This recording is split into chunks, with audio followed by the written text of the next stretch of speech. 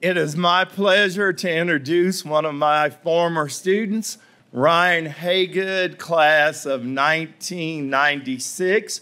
Ryan was a political science and history major at CC and currently serves as the vice chair of the Colorado College Board. Ryan was a scholar, student athlete, the founder of the Glass House, and just last month won the American Bar Association highest award. Without a doubt, I'm very proud to call him a CC alum and, more importantly, my friend. Please welcome Ryan Haygood, representing the Colorado College Board of Trustees.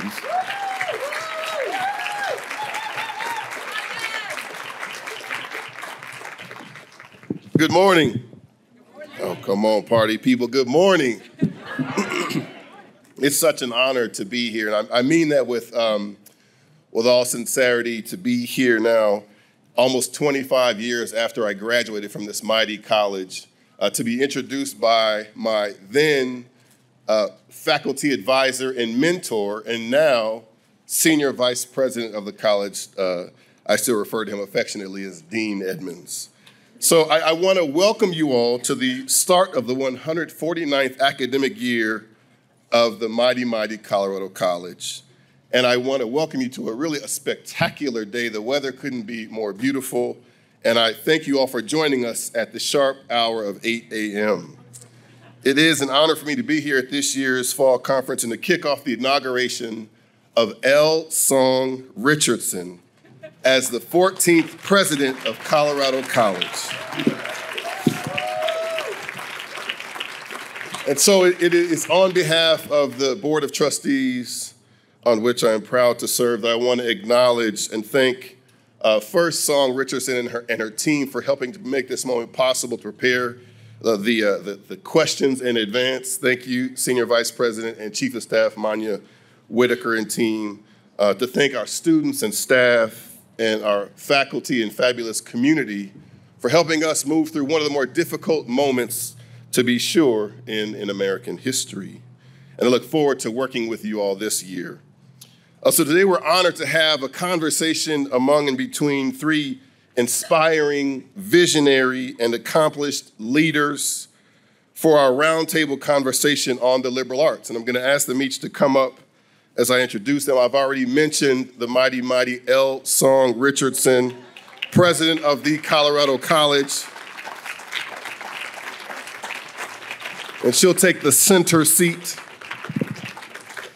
I also want to ask you to join me in welcoming Vincent Rougeau, who's the 33rd president of Holy Cross.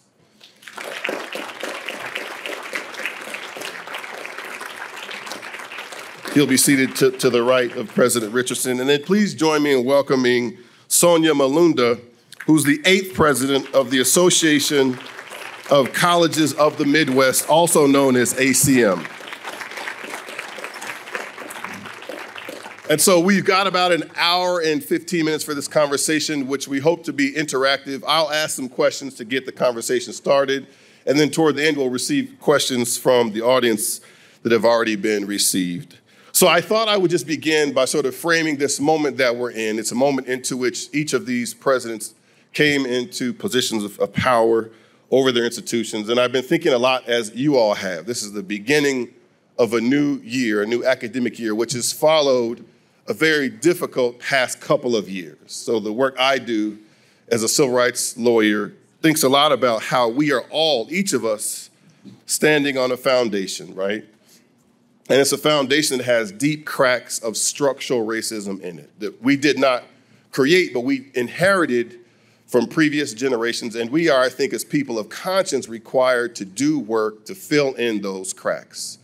But in the last couple of years, especially, we've seen those cracks erupt in real earthquakes. We saw this with the COVID-19 pandemic that we're finally hoping to emerge from, where more than 1 million Americans lost their lives. We saw this in the broader police brutality pandemic and a broader structural racism pandemic. And last night, as we were having dinner preparing for this conversation, our presidents talked a lot about how it's precisely in the most difficult moments that people of color and Black people in particular come into positions of power in the most difficult moments like these. And so I thought I would start by asking First President Rougeau to talk a bit about what it means to be the first Black president of Holy Cross in this particular moment. And I was never good Vice President Edmonds at math. I struggled mightily. Susan Ashley was by far the best teacher I ever had. She did not teach math. I excelled in that class because it wasn't math. But by my own crude calculations, President Rougeau became the first Black president in Holy Cross's 178-year history. So the first question, as we applaud that, and to provide some levity, President Rougeau, why did it take so long? Why did it take 178 years for Holy Cross to hire its first Black president? And then what does it mean to lead in this particular moment as a first? And how are you experiencing that leadership? Well, first let me say it's just an incredible pleasure to be here. I'm really excited for this event and so excited to be with Song. Not only am I the first Black president of Holy Cross, I'm the first non-Jesuit president of Holy Cross, the first one not to be a priest. So lots of firsts all at once. And you know, it's obviously I feel a deep personal sense of responsibility in the role. I think the first thing that comes to you when that moment occurs is, how did I get here? And as Ryan indicated, I got here because of the work of so many people before me. I'm a child of civil rights activists. My father spent time in jail in Louisiana for being in a sit-in in 1961. A lot of time in jail, actually, in solitary confinement. We come from Louisiana, deep Catholic tradition there. So there was a kind of, not only a deeply personal, sort of a spiritual feeling for me to take this role, to be handed by the Jesuits the responsibility of leading this 178-year-old institution that for a very long time did not have any students who looked like me, but now is really trying to enter into a new era. So, you know, it's honor and responsibility that you feel. But there's something else I want to indicate too, and it's my coming into this role does not necessarily represent a change in terms of the core mission and values of the institution. I am taking on a leadership role of this institution because I believe in what it represents. I believe in what it does. And so at the core, the academic excellence, the formation of students, the things that have always made the College of the Holy Cross a great college are front and center for me. So one thing I always want to focus on is, don't forget, just because the leadership looks different and just because we are bringing a different set of eyes to the work that we do, and I think that is important too, doesn't mean that we are any less committed to the core values of the institution and what we do here in liberal arts education. So, you know, you feel a deep sense of responsibility, you feel a deep sense of mission, but we all, I think, are committed to making our institutions great ones. And so that's my primary task, and I hope my being here sends a message to everyone that these opportunities can be made available to all kinds of people, and I will do my best to make sure that others get to follow me. Mm-hmm. Thank you for that. So thanks for that answer, President Rougeau. So sticking with my same crude math, President Richardson, you became the first Black and Korean woman to lead Colorado College in its 147-year history. And I'd love to ask the same question of you, which is sort of, you know, how are you experiencing this moment, and what are the implications of you in this role in this moment in Colorado College's history? First, I want to welcome all of you. You make me so proud. You're here at 8 a.m. You are making us look great. So thank you. It's wonderful to be on this stage with you, Ryan, and then with you, President Rougeau, and with you, Sonya Malunda. And I have to point out that my mom is here. So, Mom, could...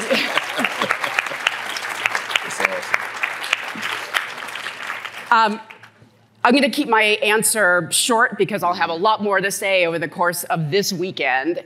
And the way I want to answer what it is like to be the first Black Korean woman to serve as a president of this institution, this college, is I am so proud.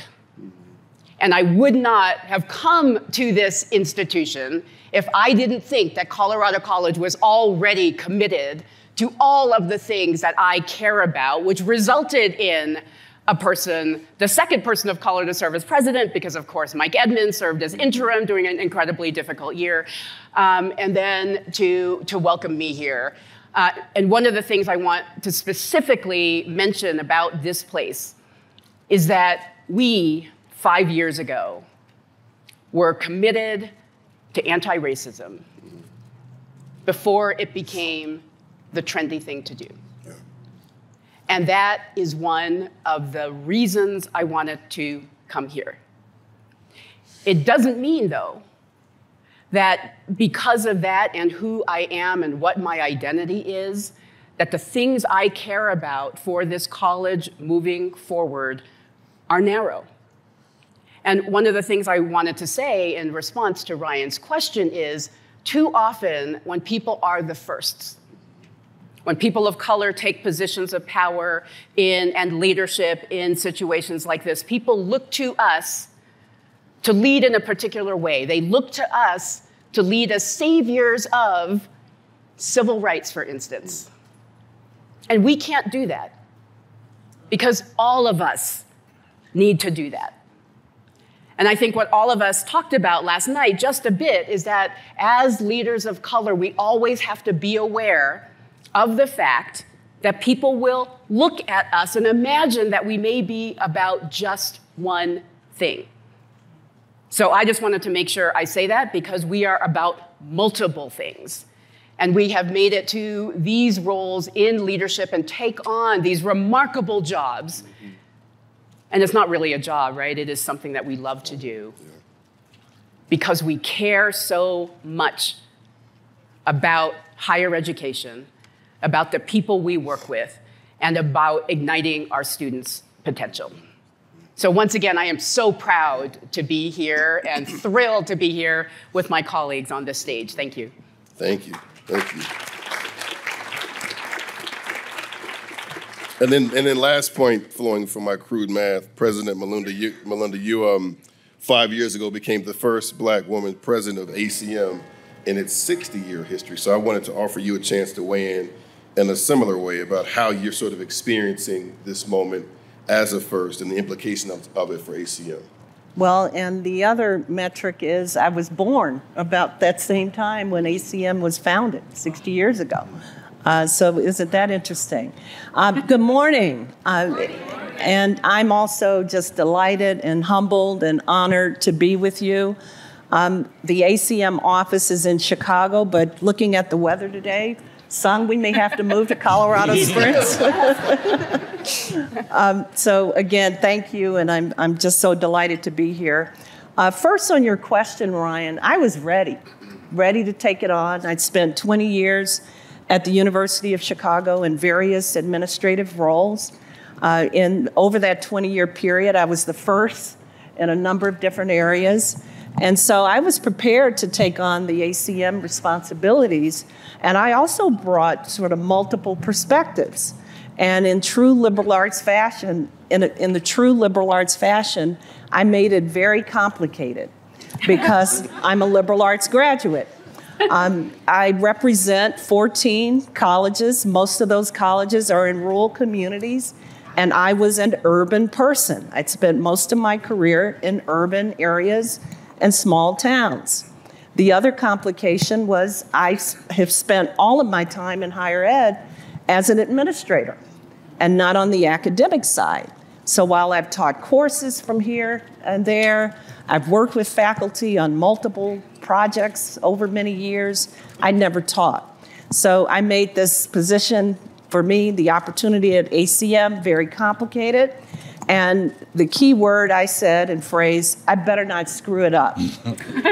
Because I felt that I was paying it forward, representing Black women on ACM campuses, working with your presidents and deans, and proving in my leadership role that we, with my intersectional identities, can be successful. We can be mission-driven, we can make decisions, we can make difficult decisions when we have to, And I've always considered myself a weaver leader. That is, weaving together 14 different ideas and creating something and molding it into something special that we can collaborate on as a collective. And so I was ready, but I just agree with everything that's been said. Thank you. Thank you. So I was struck by something that President Richardson shared last night on the subject of the liberal arts education. And she said that a liberal arts education compels us to do bold and courageous things to ignite our students' potential to create a better world.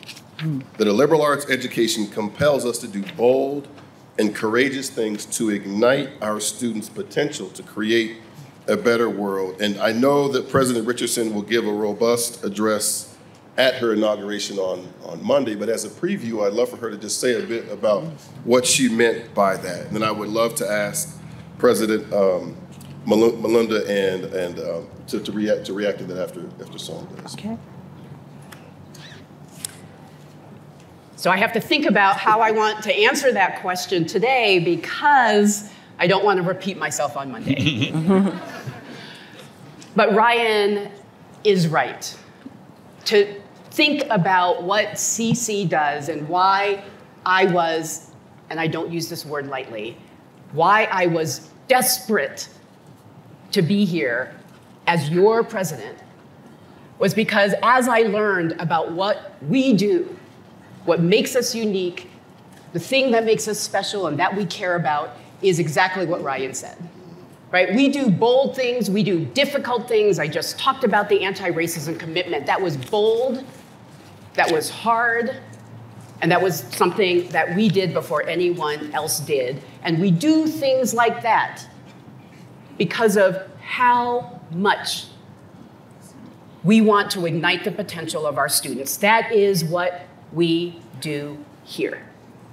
I'll talk more about the specific things that we do, but all of you who are sitting here in this audience today, each and every single one of you does this. And part of what I want to talk about on Monday, and I hope part of what we'll continue to do this year, is as you think about the remarkable contributions you all make to igniting our students' potential in order to create a more just world, I want you to see yourself in that. When I'm walking around campus and we're talking to each other and I ask you the question about how you see yourself contributing to igniting our students' potential, I want all of us to be able to answer that question. That is really important to me as we build connections with each other. And the final thing I'll say, and it's just an example of the remarkable community that we have here and how grateful I am to be here. When I first arrived this morning, there were 3 comfortable chairs. It was totally set up differently. And I spoke to Chris, I won't name all the people. But I got here and I said, you know, it's really uncomfortable for me to sit in comfy chairs given that I'm always wearing a dress on a stage. Women out there who wear dresses and others who wear dresses, you know what I mean. But I said, don't worry about it. We will deal with this next time. But they said, we don't do this for next time. We're going to do this now.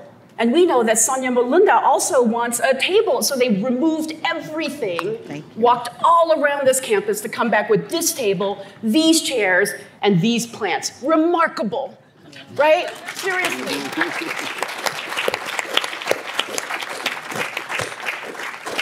That's what we do here. That's who we are. That's why I'm going to talk about that way of looking at our community, Ryan. Actually, Ryan, I have some prepared remarks in response to that. I think as educators, we have accepted an enormous responsibility, arming young people with the tools required to change the world. Our students arrive here with the talents, ideas, and energy necessary for the journey. But we want to foster an environment and model ourselves within that environment to pause and reflect, speak, listen, and learn. It is important to think about where our students will be 5, 10, 15 years down the road. 25. 25. And look how proud Dean Edmonds is of the success that you've achieved over that 25-year journey. So that is really, I believe, the measure of success. It's not a short-term journey. It's over the course of time. So how will our students handle victory and defeat? How do we handle victory and defeat? How do we model ourselves around them when we're working through difficult issues? Do they have integrity and empathy?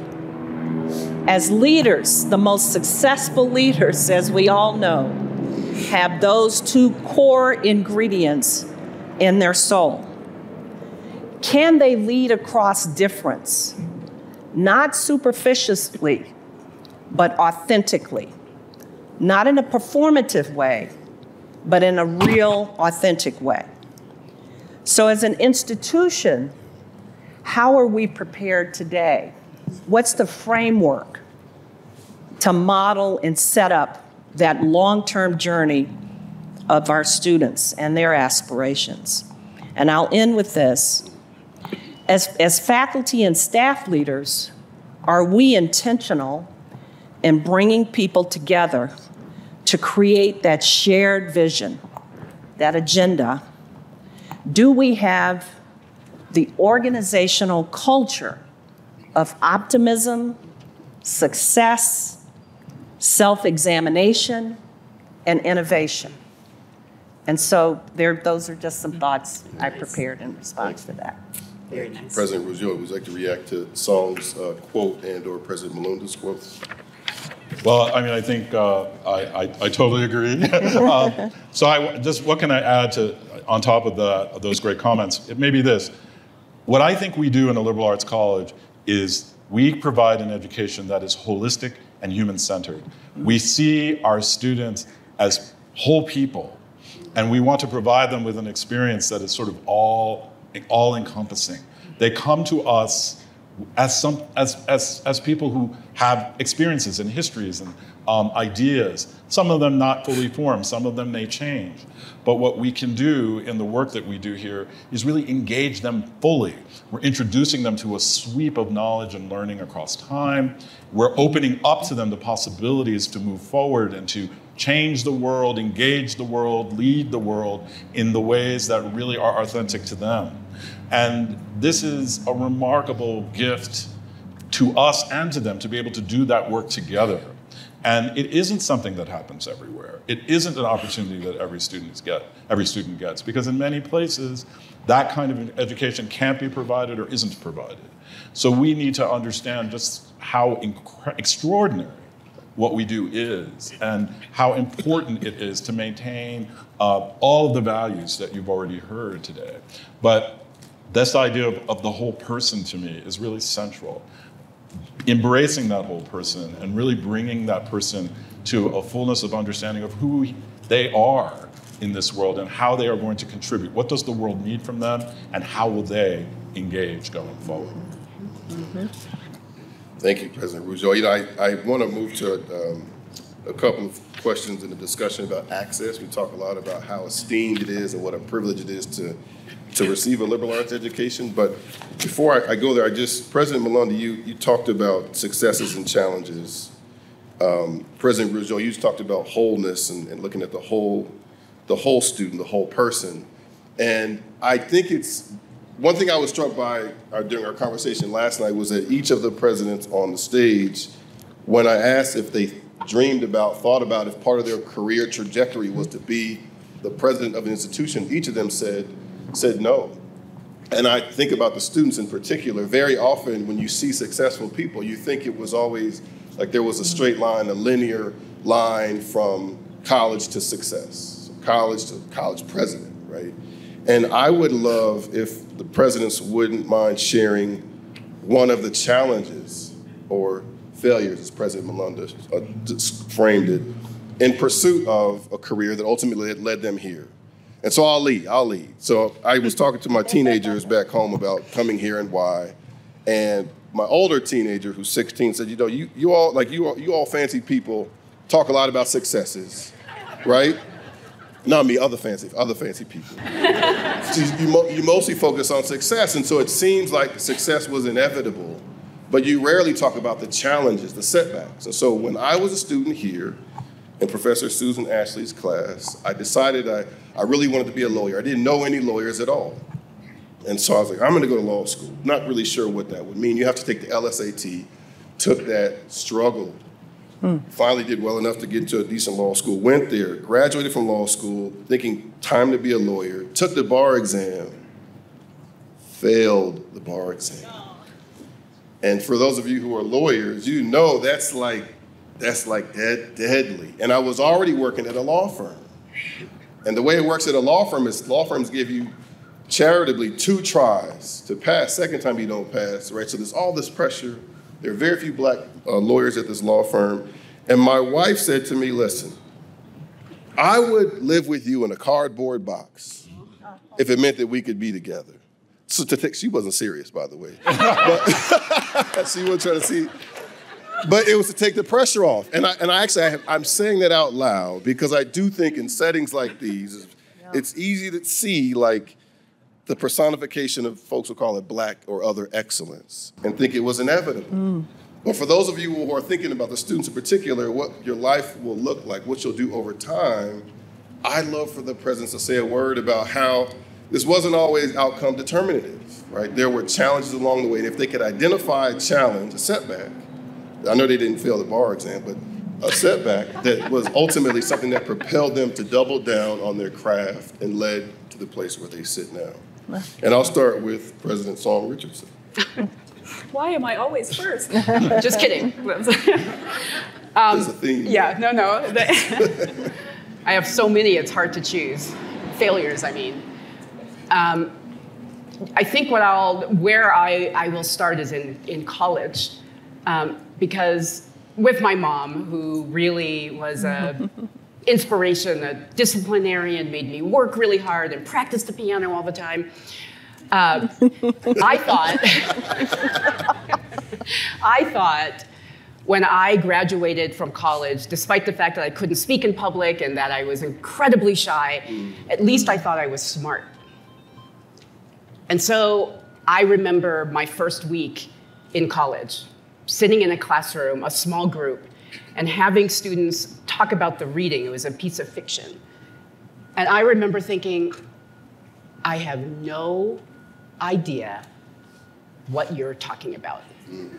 And from that moment on, and it was a big university, it wasn't a small liberal arts college, from that moment on, I felt I didn't belong, I shouldn't be here.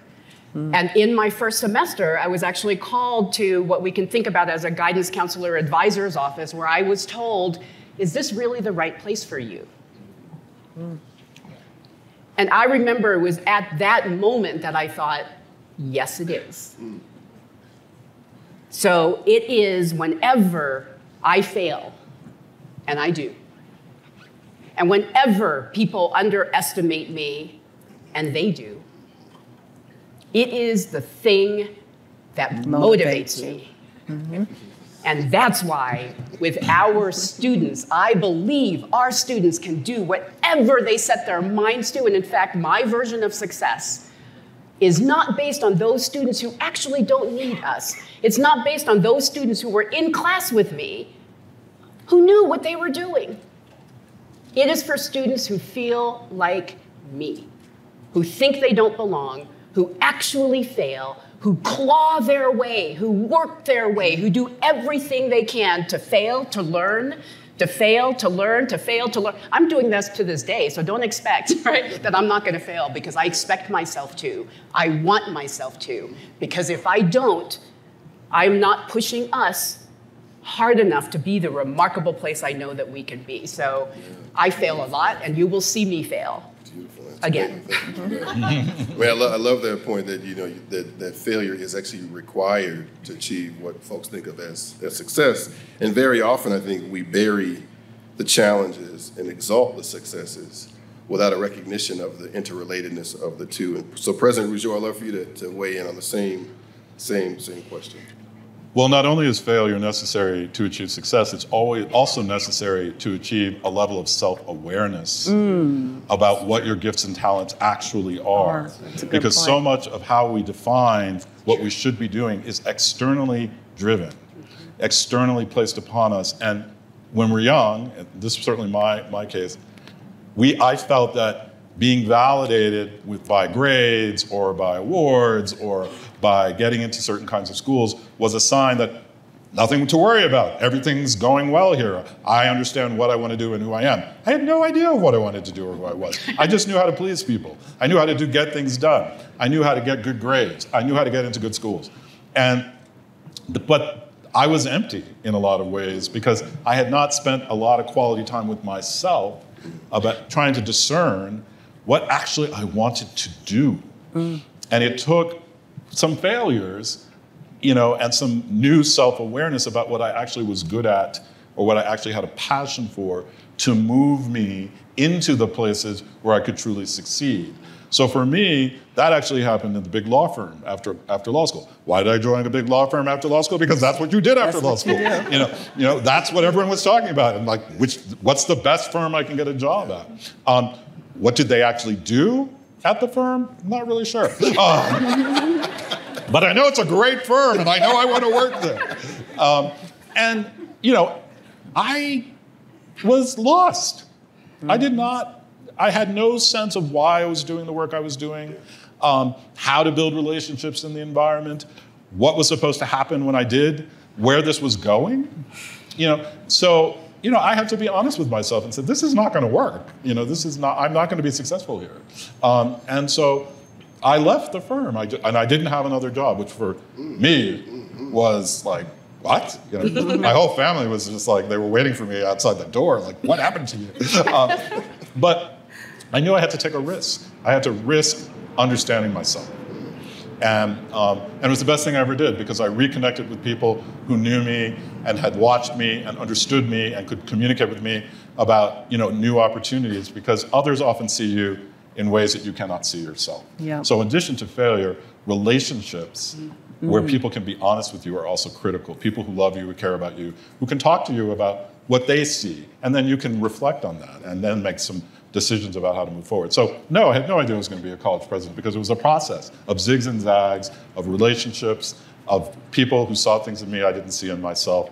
And that's how I got to where I am today. That's great. Beautiful. Now the question for you, President Rougeau, is when you stepped out of that law firm, was your family out there with a cardboard box? So that's what people want to know. Not quite, but almost. They're like, how are you going to pay your rent now? Because you're not moving home. Very quickly, and thank you for that question. And thank your children for saying, Dad, you know. What are we doing? That's an excellent question. Similar, many failures. We're being videotaped, so I'll just mention one that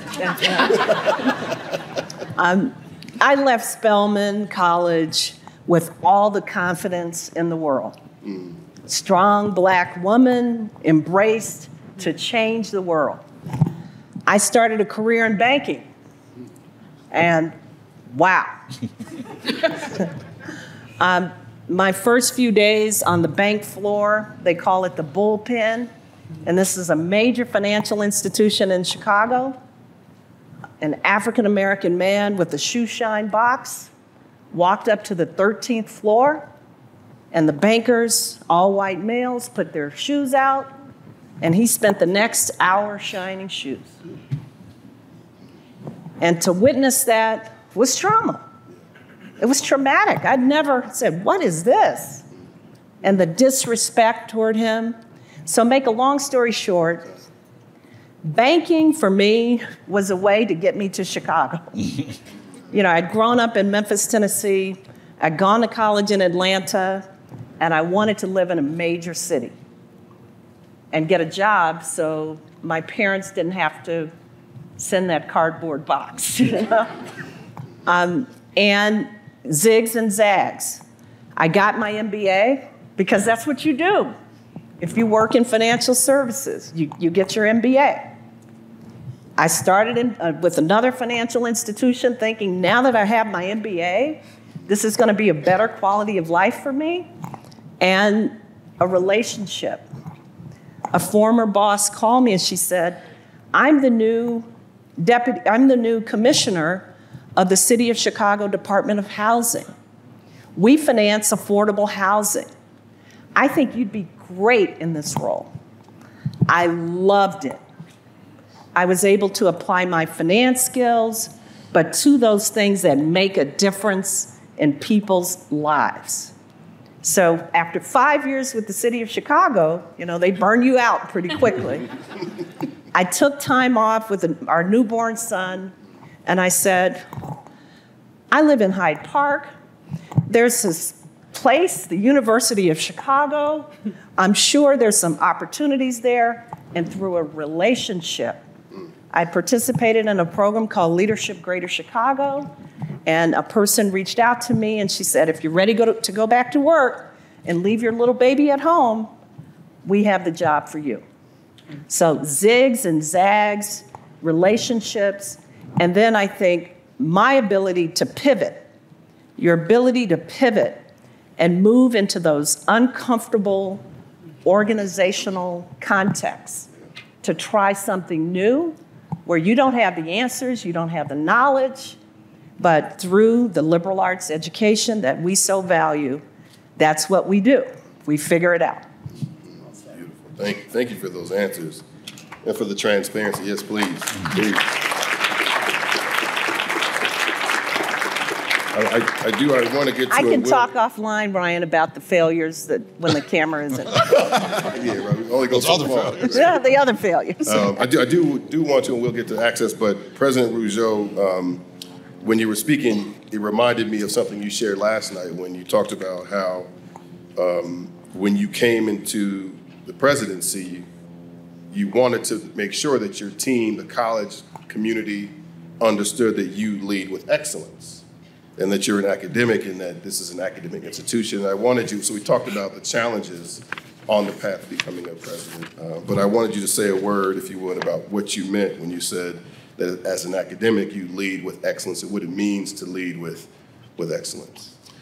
Yeah, I think for me, you know, the pathway always required that when you put your mind to something and when you know that you were going to engage in anything that you take on, you want to do your absolute best. You want to give everything to it. In a way, that's how you understand that this may not be right for me. I cannot do this at a level that it requires. That's a signal that maybe it's not the right thing for you.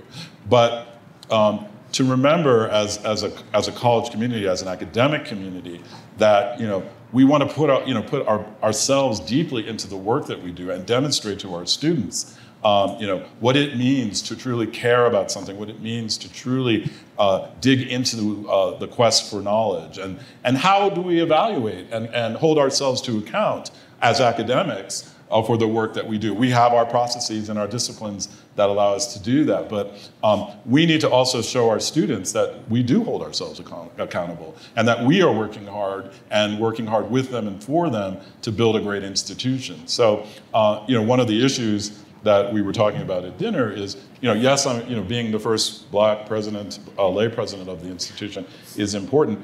But when it comes to, building an academically excellent institution, nothing has changed.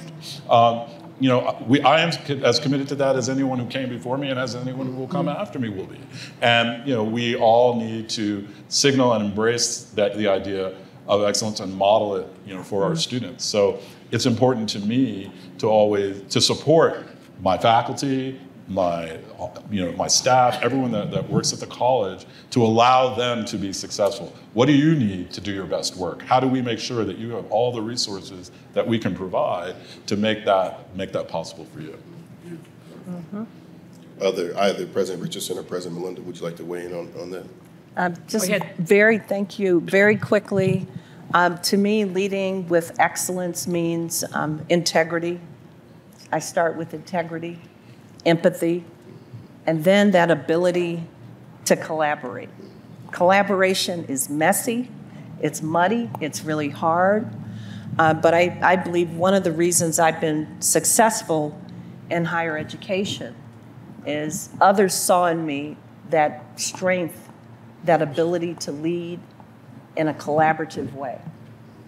And I believe my civic engagement and community and government relations background prepared me for that.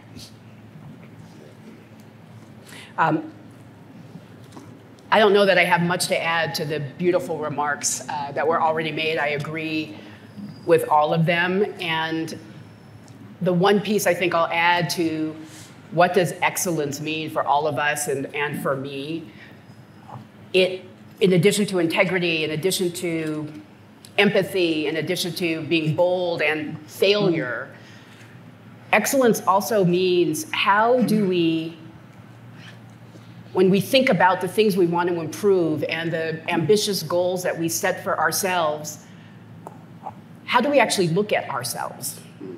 And what I mean by that is it's always easy. In fact, it is the easiest thing to do to look around and think about all the ways in which everyone else is not as excellent as they could be. And often when we do that, when we're externally focused about all the things that may be wrong, all the things that we could do better, all those things, we don't then look at, what about us? In what ways have we not contributed to excellence here? In what ways can I do better? In what ways are the ways in which I am pointing out other people's failures? Maybe they're my own, because what we often see, I've learned in life, is the things that we pay attention to often say more about us than them. And that was a painful lesson, right? Because the things we pay attention to are the things that we notice because they are who we are.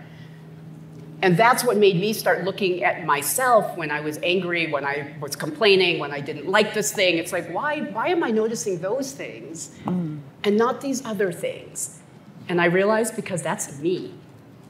And so if I care about excellence, if I want things to be excellent, when I complain and I hear that voice in my head, what I do then is pick up a mirror and look at me and say, in what ways am I exhibiting the things that I am unhappy about? And that is the thing I will add about excellence, right? Because we have to self-examine first before we can push others to do more.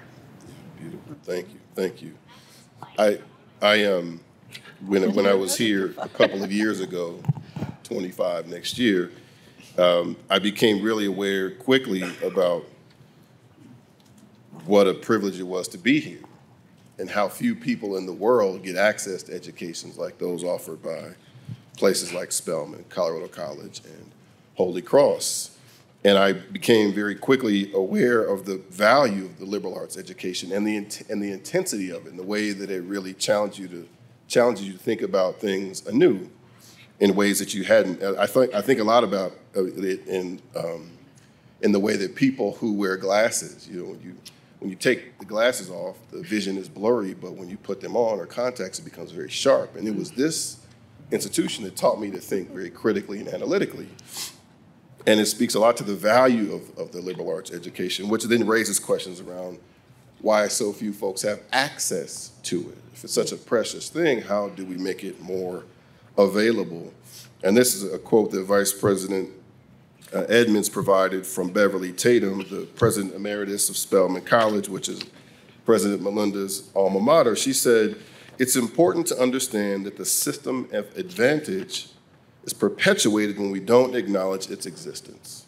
That the system of advantage is perpetuated when we do not acknowledge its existence." And in the context of access to the liberal arts education, President Malunda, I'd love for you to share your thoughts on President Tatum's quote and how we can better ensure broader access, in addition to institutional commitments to access to the liberal arts education and genuine opportunities for students to avail themselves of it. Yeah, thank you for the question. First of all, I think there's always been preferential access, but for whom? If you read the New York Times articles over the last couple of years around legacy admissions, there's access has been part of higher education for hundreds of years. In my mind, Dr. Tatum's quote raises the need to acknowledge long-lasting systemic racism and the work that Ibram Kendi and others have been doing as a first step in addressing it. So this week, I've been reading and reflecting on Dr. King's book that he wrote in 1967. And the title was, Where Do We Go From Here? Chaos or Community? And as I read this book was written in 1967. You could change a few identities and labels, but it's the same set of issues he discussed in his book, he wrote about years ago, that we're talking about today. I think based on the rhetoric I'm hearing regarding the student loan announcement yesterday, we have a trust issue with our broader community that we've got to fix. I heard some individuals say that they were really saying some tough things about higher education and the cost of higher education and who it's for. And while they felt that the student loan policy out of the Biden administration would help, they said, we aren't dealing with the structural issue. So that led me to think, wow, we've got work to do as a community of higher education leaders to build trust, to build a bridge, to build more transparency with those in our sector and the broader community. So when you say access, the first thing that comes to mind is money. For my Spelman education, my parents had to cobble it together. I ran around the neighborhood with my acceptance letter, and then the next letter, 2 weeks later, was a financial aid letter. We sat at the kitchen table, we plugged in Pell, we plugged in work study, we plugged in student loans, and then there was still a gap. And that's where we had to shake the family tree, the collective family tree, to put it together. So that's the only reason why I'm here. So the question is, what can we do to create greater access, but we've also got to rebuild that trust and deal with some of the structural issues that are being discussed today. Thank you. President Rougeau, can you say a few words about what you're doing at Holy Cross around access? Yeah, absolutely. Actually, one of the things that's really exciting for me about being here is something we share at Holy Cross and Colorado College, is that we are liberal arts colleges in urban settings, in cities. That's not typical, right? But our positioning in cities actually reveals a lot of the issues about access and structural barriers that we can look at writ large. But at Holy Cross, for instance, we are in a city that has a very interesting geography. It's a very hilly city. And the tradition of the city is for neighborhoods to develop on hills. And they were pretty ethnically identified. The Italians had a hill, the French Canadians had a hill, the Irish had a hill. And it was a very blue-collar city. And Holy Cross has a hill, a very big, high hill, one of the highest hills. And that's how the people in the city looked at Holy Cross, right? The place on the hill, a hill that they did not climb. And it wasn't for them a lot of times. But of course, the people on the hill at Holy Cross were saying, wow, we're doing all these things, we're engaging the community in all these ways, but two ships passing in the night. This year, we announced a program where any student applying to Holy Cross from a public school in the city of Worcester has his or her application fee waived. So If you have a Worcester address, if you're in a public school in Worcester, you do not pay the fee to apply to Holy Cross. And we thought it was a small thing. It turned out to be a huge thing. We got so much press, so much grateful engagement from members of the community, because I think they finally felt seen by the college in a way that they had not always felt. We have a good relationship with the city, but I think what they were looking for is much more of a mutual kind of engagement where we understood better the barriers that they had to accessing who we are. And so that was a step in the right direction. It's only a small step. All the other things we've talked about, money is going to be obviously at the heart. They can apply, but can they afford to come? We'll have to look at that. And the money issue, I think, is another piece, because another important piece to think about in other ways, because there's not an infinite amount. Yeah. Right? Each of our institutions wants to do the best it can, but there are many demands on our resources. So how are we going to provide access, not only in terms of paying tuition and fees, but also when students get here, they need support as well. That's right. They often need additional money to just make it through. There's so many other challenges they face when they're coming from some of these communities that have not traditionally had access to what we provide. So it's a big, big challenge. And we haven't even mentioned the fact that many people in the middle of the income stream, middle-class people with good jobs, cannot afford the educations we provide unless they, beggar themselves, for the future. So lots of work to do there. But I mean, understanding the structures, understanding the nature of the barriers, making steps to listen and to hear and to respond in appropriate ways, I think will be really, really helpful. Yeah. Thank you. President Richardson. Mm-hmm. As my two colleagues were talking, my mind is racing with all of the things that I want to say that I don't have time to say. So I'm trying to think about how to limit it.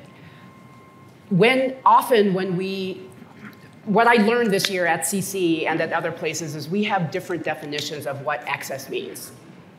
So first is to figure out, what do we mean by access when we talk about access? And who is it that we're talking about having access to this remarkable education that we have is? So that's question one. Second, let's say what we're talking about, right, is diversity amongst a number of different metrics, including socioeconomic and race and ethnicity.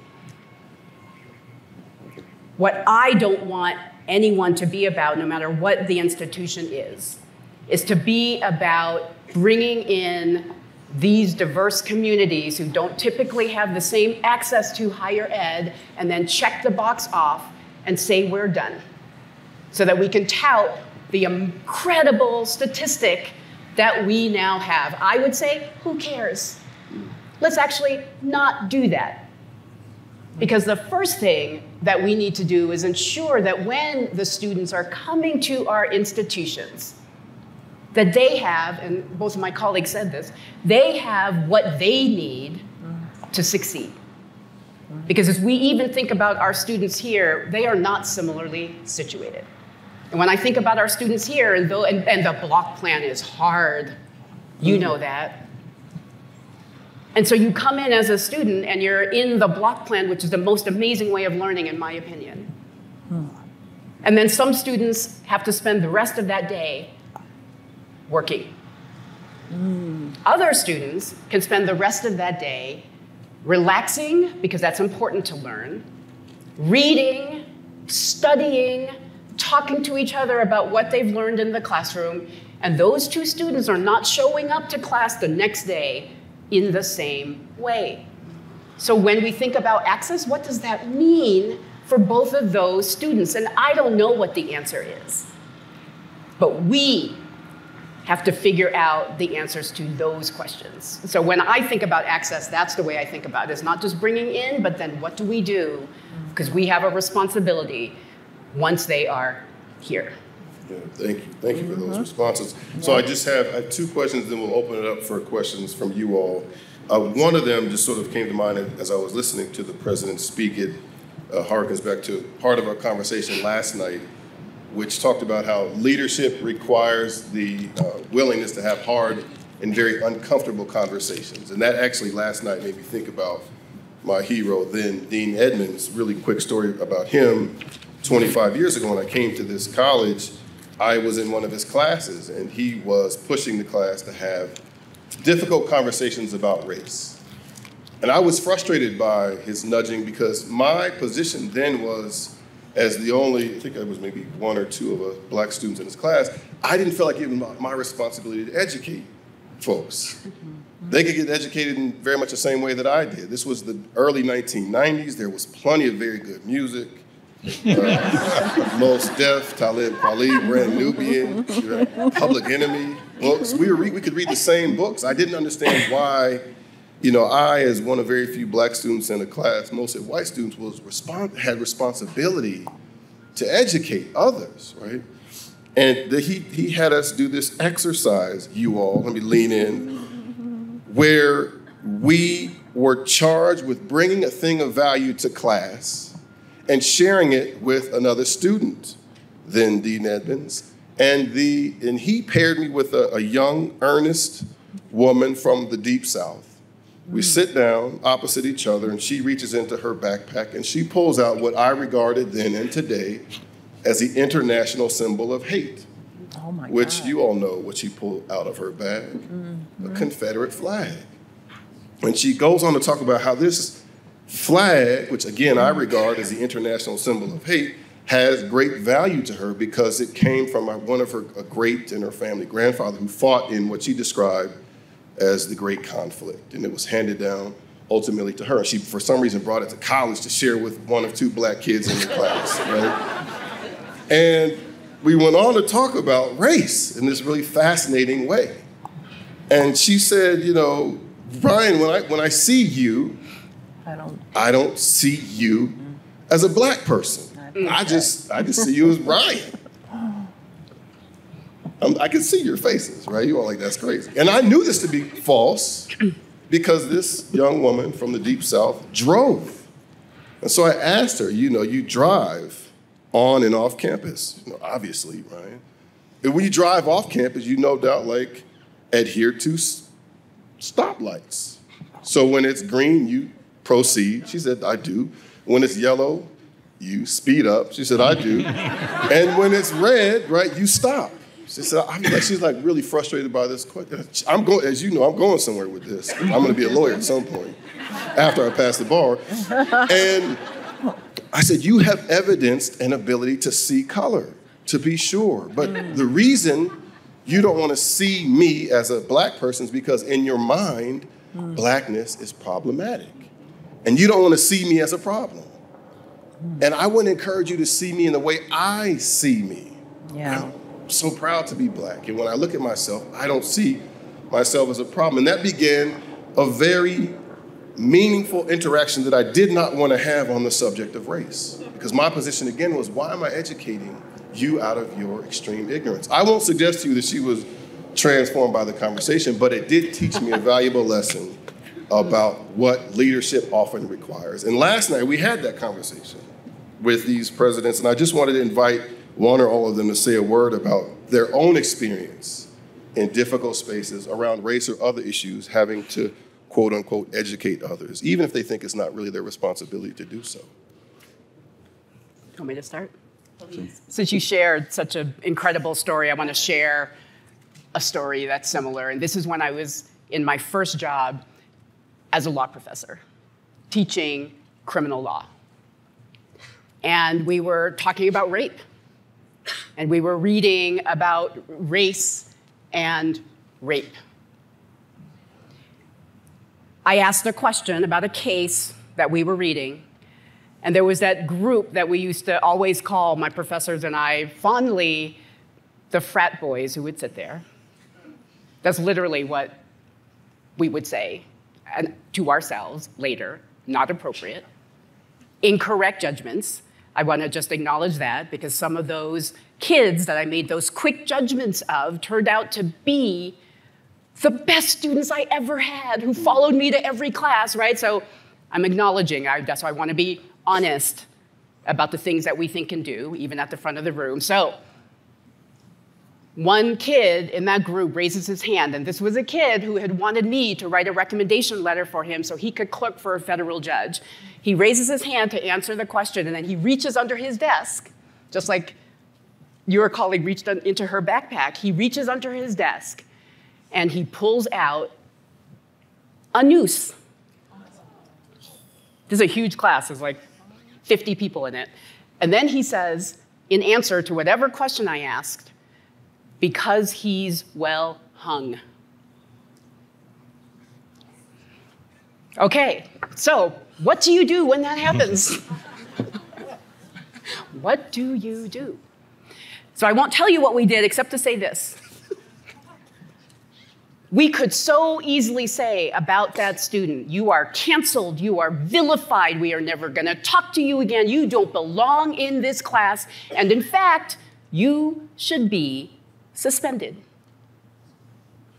Did we do that? Did I do that? Absolutely not. This was an opportunity, and our class came together, and for me and that student, this was an opportunity for him to grow, for him to feel the shame that he felt when he realized that he shouldn't have done that. When every student in that class turned to look at him in silence, I didn't have to actually say a word. And I say all of that because in higher ed, isn't it important that we take kids like that and he learns what he did and how wrong that was, how it made me and other students in that class feel? Now, was he transformed by the end of the time he graduated? I can't answer that, only he can. But did he stay, and did he realize, and did he do a lot afterwards? Yes, he did.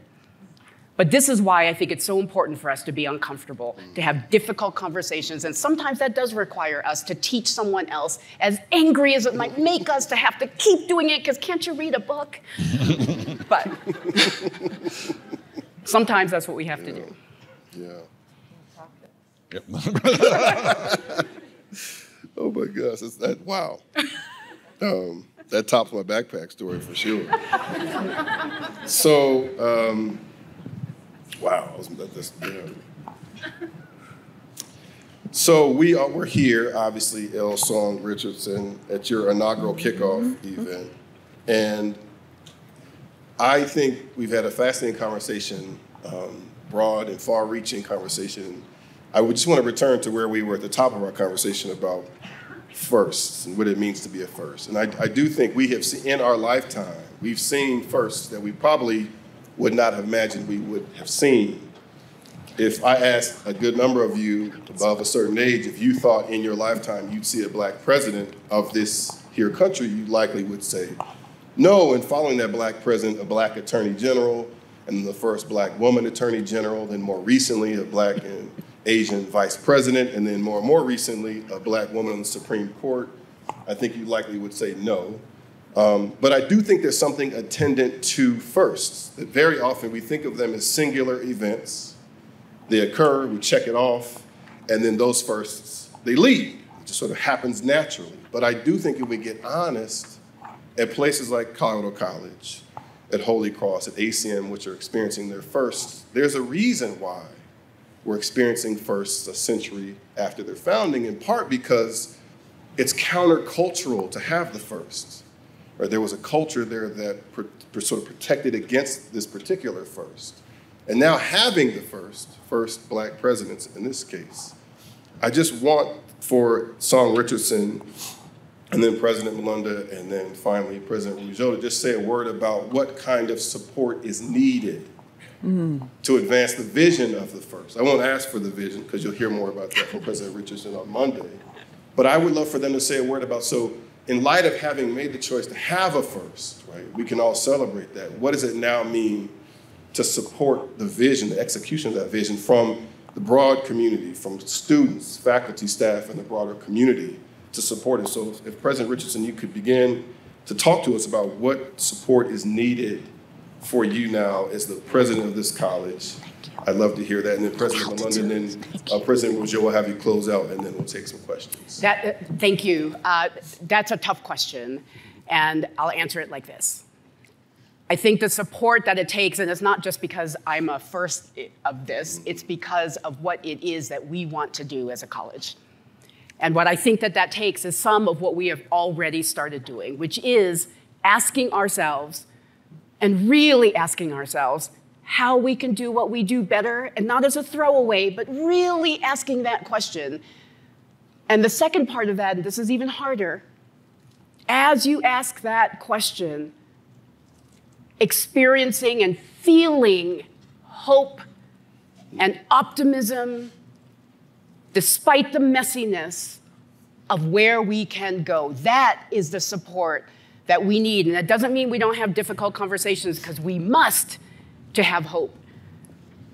But that hope, that optimism, and that desire to see where we could possibly go, no matter how hard it is right now, and to support each other and assume good faith, not bad. Feel empathetic towards each other, not angry all the time. These are the things we need as a community if we want to continue to accomplish the incredible things that I know that we can accomplish. So it is hope, it is optimism, it is empathy, and really thinking about how can how can we do what we do better? That is the support that I think I need. Yeah. Thank you. Thank you. Very quickly, I think it's important, especially for a leader of color, in my case, African American leader, to have and to manage expectations. So I'm one of the first presidents of the ACM where we put together a fairly robust performance evaluation system. Because that is key for me in my role as a leader. I work for 14 college presidents across 5 states and 14 deans and provosts. It's a 360 review process, and that's what I need. I need candor, I need communication, I need transparency, and I need that ability to manage expectations. So that's not only with me, but with our entire team. And I'm at that point in my career where let's have a candid, open, comfortable, uncomfortable conversation to move the work of the consortium forward. Yes. Thank you. I think for me, one of the things that supports me, I hope that my moving into this role, and all of us moving into these roles, these changes that you've described, is a representation of the kinds of values that we believe are foundational to the kind of society we want to live in, the kind of democracy we want to build.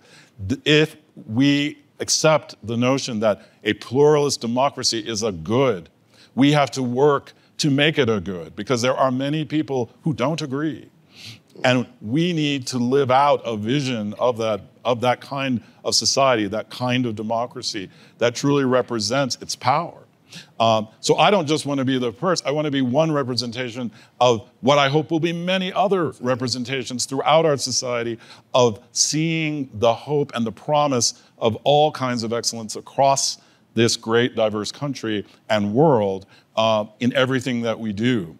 So I think if we're committed to these values, if we truly embrace these values, we will try to live them out, we will try to support the work, but we will also fight the noise that is attempting to undermine that vision, that is attempting to destroy that vision by making sure that we do not fall into the trap of thinking it's just too hard, we can't do it. Why did we even try this in the first place? We've been working at this for a few hundred years. We haven't gotten it perfect, but I think we can continue to move forward. It will zig and zag, just like everything we talked about, but we cannot give up. We have to stay committed. And so I hope our being here is one more step forward. Beautiful. Listen, before we take questions, would you join me in giving a round of applause to our 3 presidents, President Rougeau, President Richardson, President Malunda. Beautiful. So I think we have time, Senior Vice President Edmonds, for a few questions. And I guess, I'm told I'm overtime. But I'm also told by the Supreme Court that we could take, I thought I'm going to appeal to the Supreme Court here. We have time for 2. You're over time, but Brenda will allow you to do a question. Yeah. So evidence that even 25 years later, the student-teacher relationship doesn't change a whole lot, right? Whatever the love is, be clear. So we have 2 questions, says Brenda. Okay, 2 questions from the audience. Feel free to stand if you have a question. Please project. I think we have one here in the back. If you could just say your name and who you are and who am I? Your question, that'd be great. I'm Sophia Fenner in the Political Science Department. And I'm wondering, we've made reference to this historical moment, and all 3 of you represent and embody change in very real ways. And I'm wondering if you can tell us a little bit about your theories of how change happens, about drawing both on your experiences, but then also on your sort of view from a presidential position. What makes things better, right? Like, what is the theory of change that you're working with? Thank you. The question was, what is your theory of change and what makes change happen? Did I summarize that? Well, perfect. All right, I'll try. That's a good question.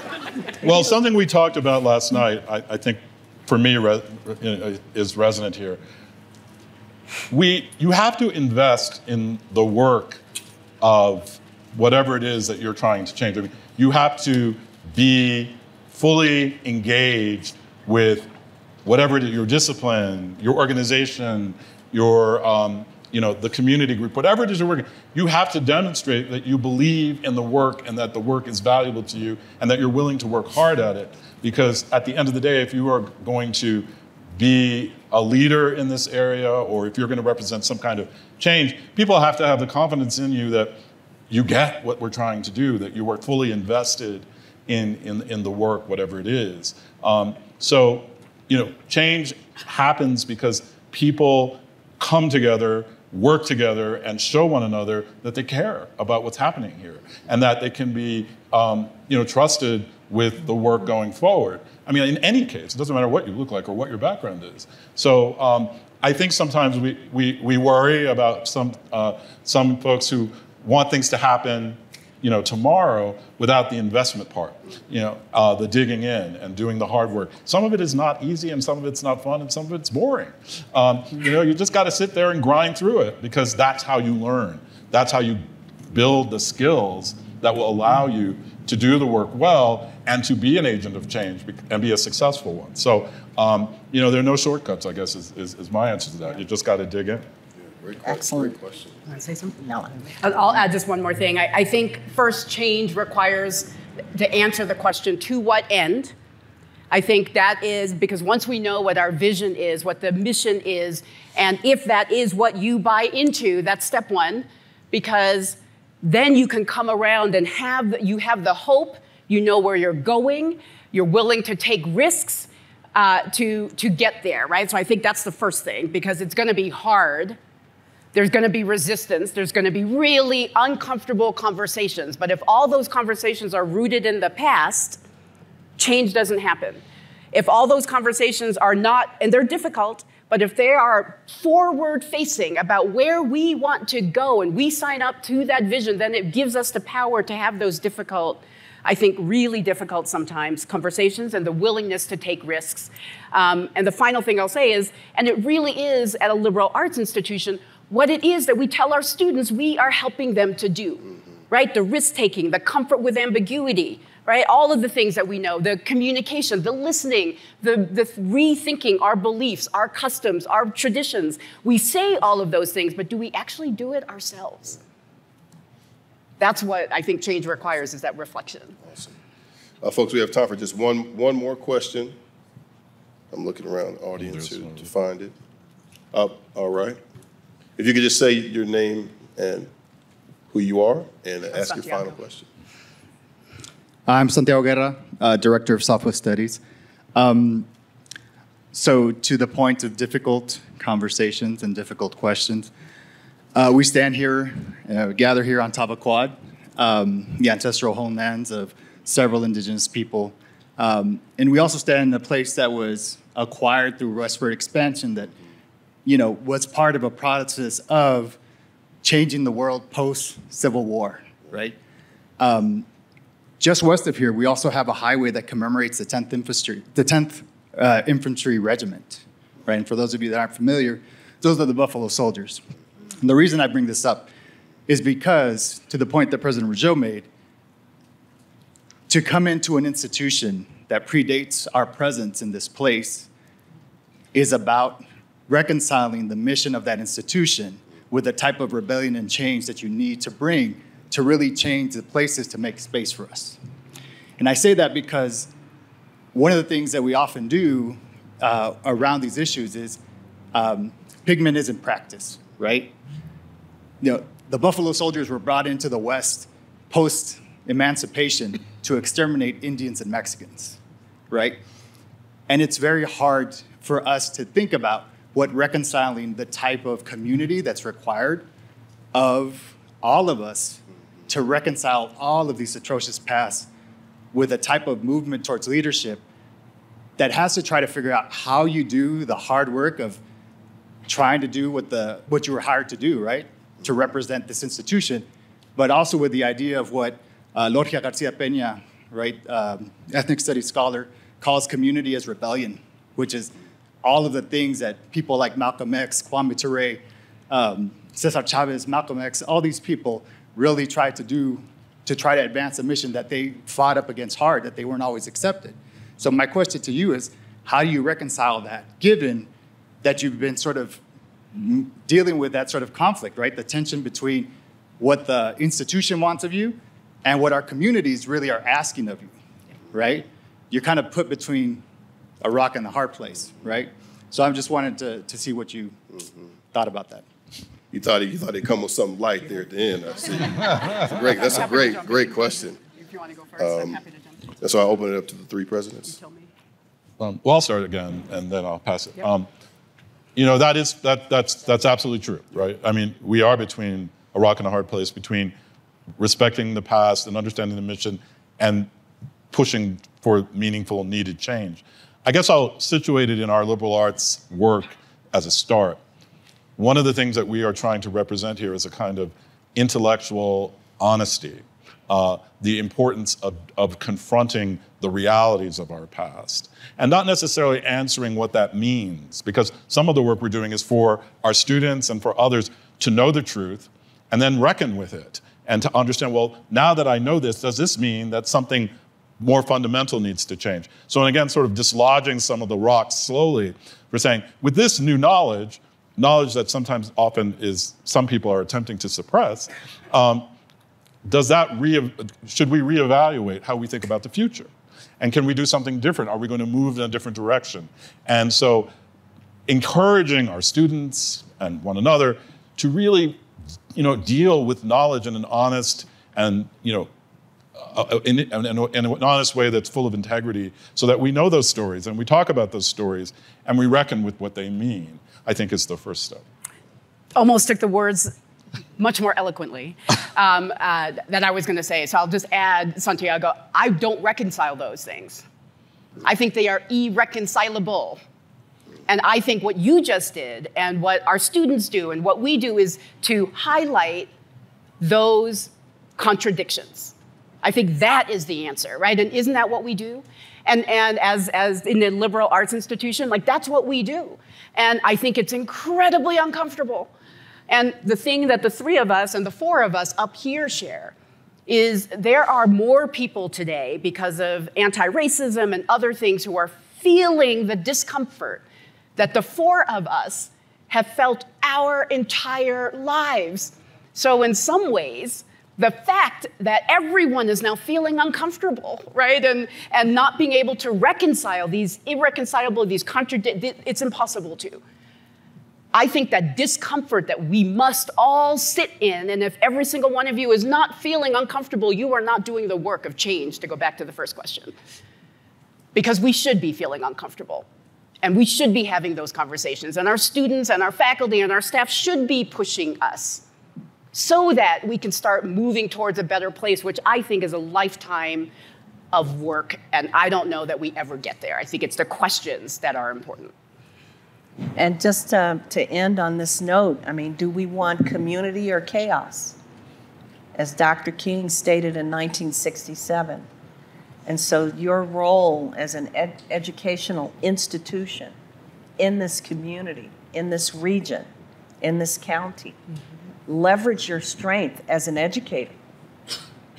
Create opportunities where you can educate members of the community who may not even have an idea of the things and images that you just talked about. So we talk a lot about educating our students, but when are there opportunities to invite the community in? Very quickly, I created a Civic Leadership Academy at the University of Chicago, where now it's 300 nonprofit and government leaders have gone through this 6-month Leadership Institute with faculty engaged teaching courses. And the education went both ways. The practitioners educated the faculty on the work they were doing, and the faculty educated the civic leaders. So creating those opportunities, leveraging your strength as an educational institution to bring people together and, again, build that trust. It starts with trust, communication, and a lot of dialogue that's very difficult and messy. Beautiful. Again, please join me in thanking our 3 presidents and yourselves. We encourage you to enjoy the rest of the activities. Thank you. Very, very, very, very, very quickly so that we can get back on schedule. First, I just need to thank Ryan, Sonya, Vince. Thank you so much. This was remarkable. Such an incredible way. Such an incredible way to start this year. I appreciate the questions that were asked. I appreciate all of you being here. I am so more excited, actually, more optimistic about what it is that we are going to accomplish together, more of all of those things than I was last year. Because as you know, I have spent so much time with you last year. Conversations with the president, many meetings with all of your divisions and departments, Project 2024. I have spent faculty meetings, staff council meetings.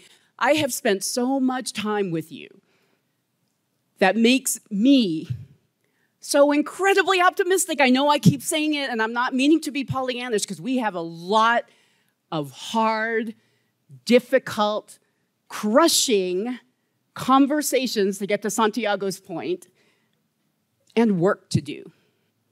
But what this community has demonstrated to me last year, when you showed up despite a pandemic, when you took how many surveys?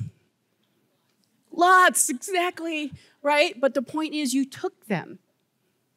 You showed up and you had conversations with each other and with me about all of the ways that we can do better, all of the things that we need to fix, all of the ways that we need to continue to build connection with each other. And the fact that you were willing to have those conversations with each other and with me is what makes me so excited about the future that we will have and how we'll continue to support each other and ignite through our actions, our courageous and bold and audacious actions, ignite ourselves and our potential and the potential of our students. So thank you so much. You will hear more from me on Monday. I want to thank everyone who put this remarkable conference together. I want to thank once again my colleagues for joining me in this conversation, and thank all of you for the work that you do. Thank you so much.